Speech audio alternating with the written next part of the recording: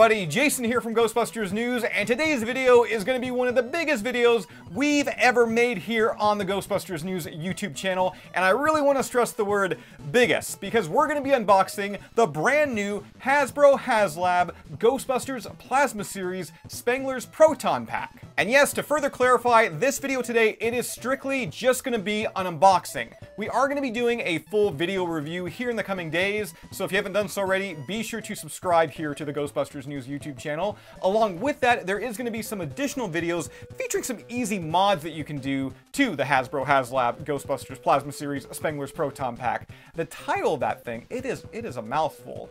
Now before I start tearing into this box, which let me tell you, I cannot wait for, the initial HasLab backing for this, it launched in either October 2021 or November 2021. So I've been waiting now for, I don't know, what's that, 14, 15 months? And while it did arrive before the spring 2023 launch, yeah, I've still been waiting over a year for this thing. You guys have as well. Let's go ahead and dive into this. But first, we need to talk about the box that it comes in. Made to match the box that the Plasma Series Spengler's Neutrona one came in. Let me tell you, I'm typically an out-of-box collector. Usually when I open something, I just throw away the box. But I don't think I'm going to be able to do that with this one. We got some really cool printed detail work there with the caution striping, locks. Down on the bottom left-hand side here, you will see it does say Egon Spengler Proton Pack, kind of made to look like it was put on there with like a label maker. And I think that's one of the big things I really do love about this packaging is the fact that it does come from a HasLab crowdfunded campaign. Given that, all these were sold. They're not made to, go on a shelf somewhere at a, big box store like a Walmart or anything like that. These are already sold, so they didn't really need to advertise what was inside. Instead, they just made the box look like it came directly out of the universe of the Ghostbusters. And yeah, they nailed it. Now, I know you're not here to hear me yap about a box. You're here for the unboxing, and I'm also here for the unboxing because there's a freaking Proton Pack in this box, and I want it. So let's go ahead and break into this. All right, and opening the box here, we have got ourselves a floorboard. Now, if you have watched Ghostbusters Afterlife, and I really hope you have, especially if you're watching this unboxing video, you already know the significance of what this floor represents, as it's made to resemble the flooring found in the Spengler family farmhouse, where Phoebe, of course, finds the ghost trap. But we're not going to be finding a ghost trap today. Again, inside the box, we've got ourselves a Proton Pack. Now, much like in Afterlife, the floor here, it does have a little puzzle. You'll see it's telling me to move this wood or cardboard panel to the left. And I'm trying here. Come on. And you got to kind of fight with this a little bit. I think I got it. Yeah, I got it. Okay, so we've got that opened up here. And we got a few things. First, phantasmical samples. And I am pretty sure inside of here, this is the marshmallow attachments for the Proton Pack. You see, when it was on the HasLab campaign, tear into this here. Yeah, it is the marshmallow goo, as you can see here. And yeah, the reason that we got this, plus pretty much everything else inside the box outside of the Proton Pack, is there were different class goals when it came to the crowdfunding campaign. This HasLab, it was a massive success. There was like 19,000 Proton Packs sold. Every single stretch goal tier was hit, and among them being these marshmallow samples. Now these here, they are made to attach onto the Proton Pack. I don't really know if I'm going to do that. I mean, I've seen other people do it already because these packs, they've been arriving over the past couple days or so, pretty much over the past week. And to me, I'm not really the biggest fan, but I guess we're probably going to find that out. Not in this video. Again, we're going to be doing a full review here in the coming days. But yeah, I don't know if I'm going to be using these on my pack. Now moving on here, there is another box inside this little compartment in the floorboards here, and it is a small little kind of oblong looking ghost trap. A pretty cool funky little design. Let's go ahead and cut into this here. And these are, oh, I know what these are. These are the mini puffs. Much like, once again, the marshmallow there and everything. As I already said, everything inside this box it was pretty much a stretch goal. And yeah, these are charred little Ghostbusters Plasma Series mini puffs. Now, if you already own the standard figures of these, you're pretty much going to know exactly what to expect. You get 3 bodies, you get 6 heads in total, you can interchange the heads on the bodies. The only thing different between these figures and the ones that were already released is, again, these look like they're charred. They've been toasted, they've been roasted. And that said, I think the actual paintwork here looks really, really good. I mean, yeah, it's just a simple addition. It's like 2 or 3 colors added on top of there. But I mean, these little guys, they do look like toasted marshmallows. So Hasbro, you did good here. This is one sweet extra. You get it? Sweet extra. And we're talking about marshmallows because marshmallows are sweet. Anyways, continuing on here, before I forget, there's something else inside of here. And I think these are the instructions to the Proton pack.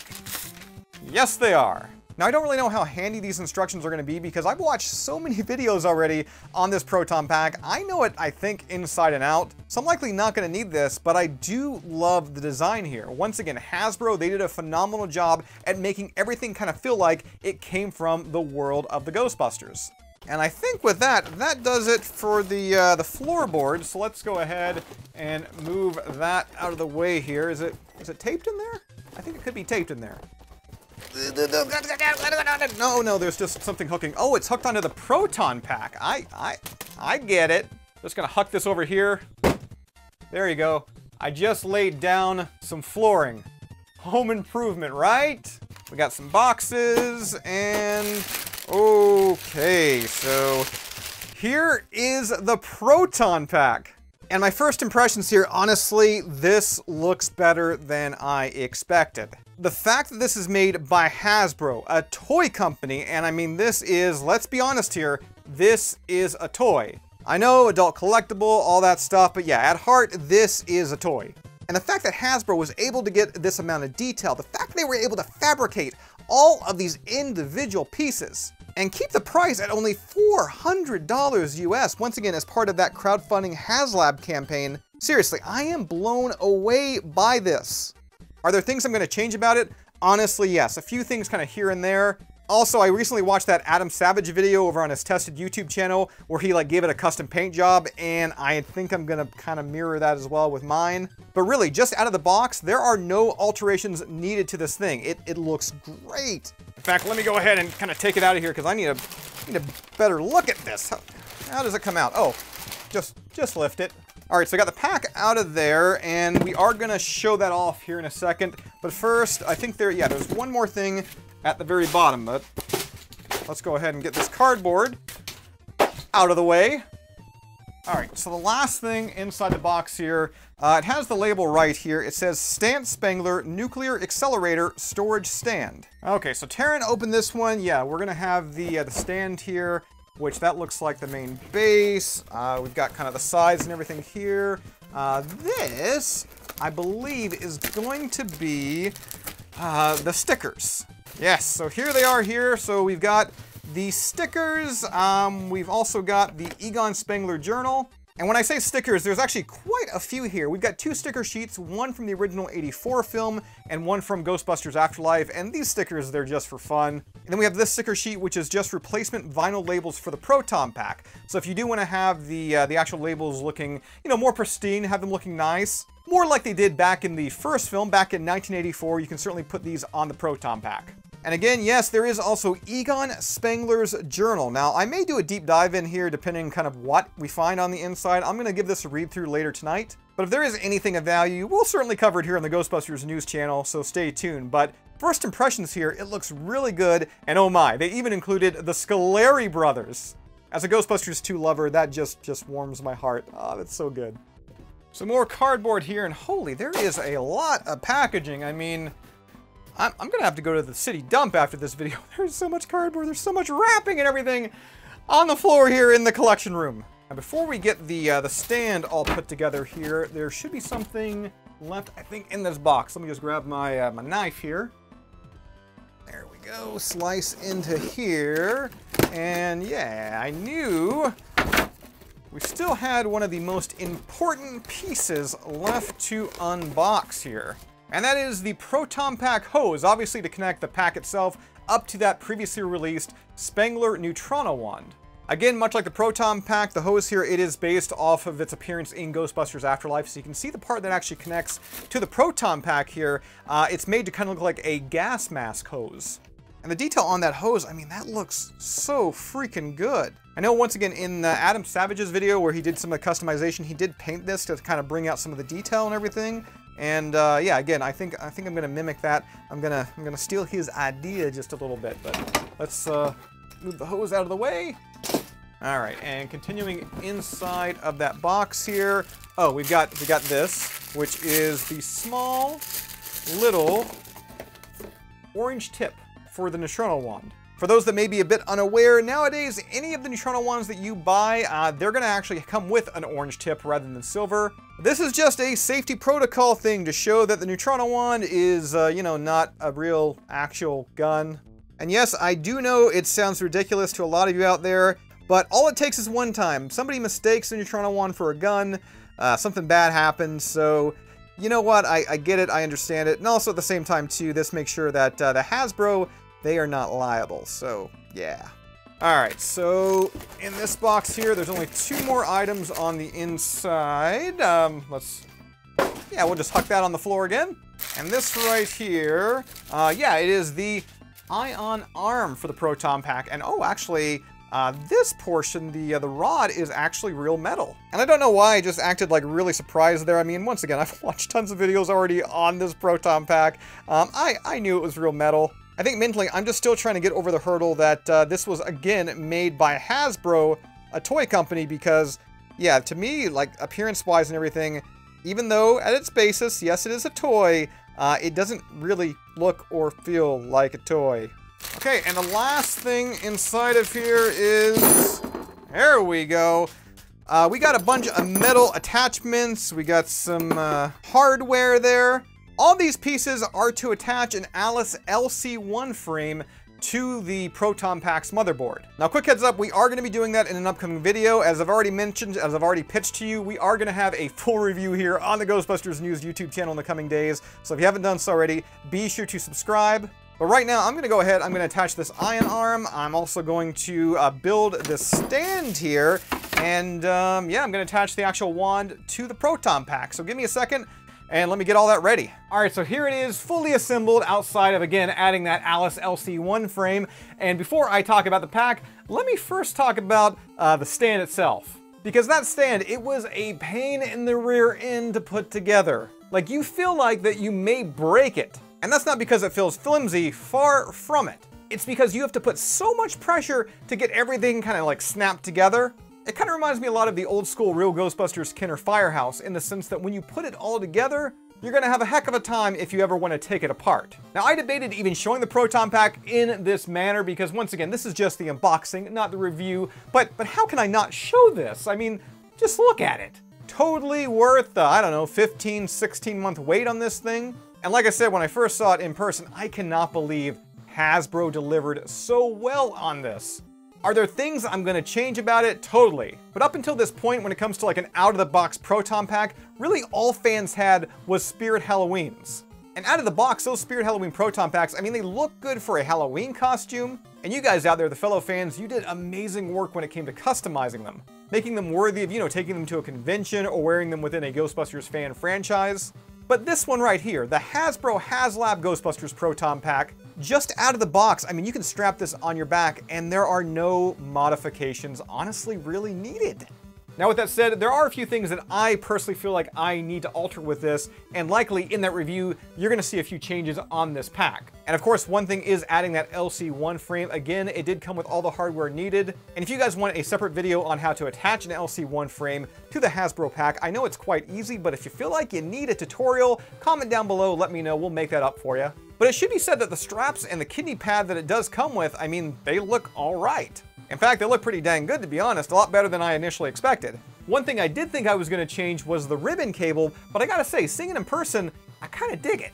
It's dirty, it's filthy, it's grimy, and like, I don't know why, but I thought all the line work in the ribbon cable, it would just be like printed detail. Like each small little line, it wouldn't have like its own little ridge, but it does have that. You can run your finger across it and it feels like an actual ribbon cable. Now this big yellow sock looking thing, yeah, this is not at all screen accurate, and this is something I'm immediately gonna change. Like, as soon as this video ends, before I start editing it, yeah, I'm gonna change this. Oh, and before I forget, I also attached the ion arm to the top of the Proton Pack there. As you already know by now, yeah, the rod itself, it is made of metal, so that's a pretty nice little addition from Hasbro. And to attach it into place, it is really easy to do so. There's just like small little pegs. You kind of just press it up against it, you put a little bit of pressure, and that is it. And I do feel like that's something that I'm gonna have to change, either, putting kind of like the screw heads into the front there and, kind of making it secure that way, or maybe just gluing it in place. Because as I've worn my, my replica Proton pack that I've had for the past 9-10 years or so,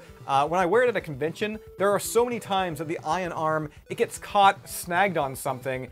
And I have a feeling if that was to happen with this one, it would just kind of like pop off. So yeah, I'm definitely going to secure that a little better. And I guess since we already have the Proton pack out, let's go ahead and turn this thing on. The power switch here under the ion arm, that is screen accurate to what is seen in Ghostbusters Afterlife. You flip the switch there, and yeah, I mean, this thing, it looks great.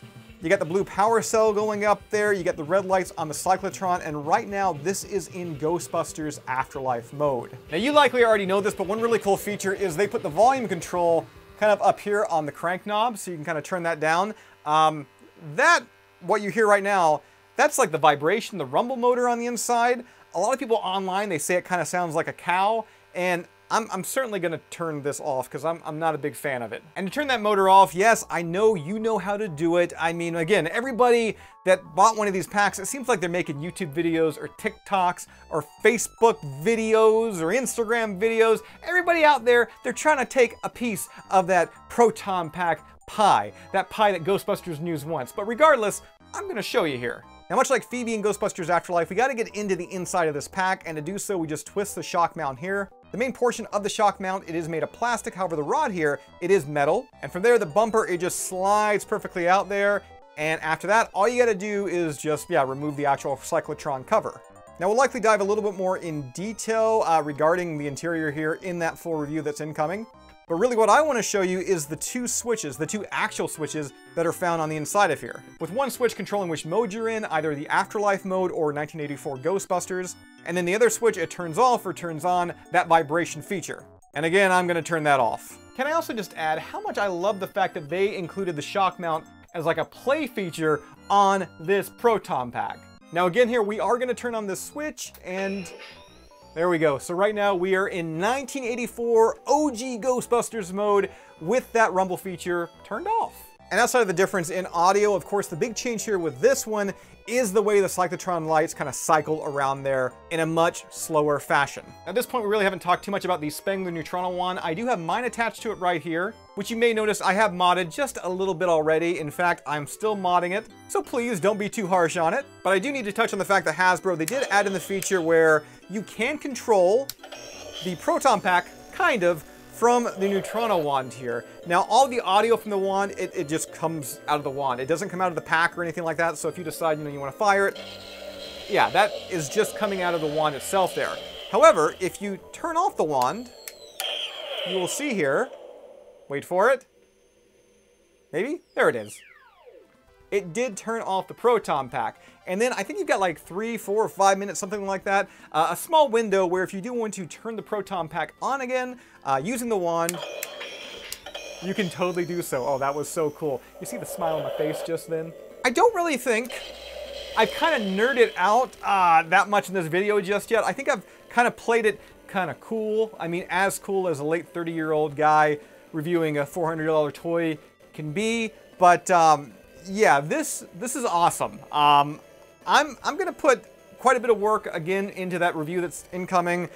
In fact, I think that just about does it for this unboxing video. I've got my Alice LC1 frame over there. I'm gonna attach that to the pack. Like I said, there's a few alterations, a few changes that I want to do with it. But yeah, I'm loving this so far. There are some nitpicks I am gonna get into, so watch that other video when it comes out.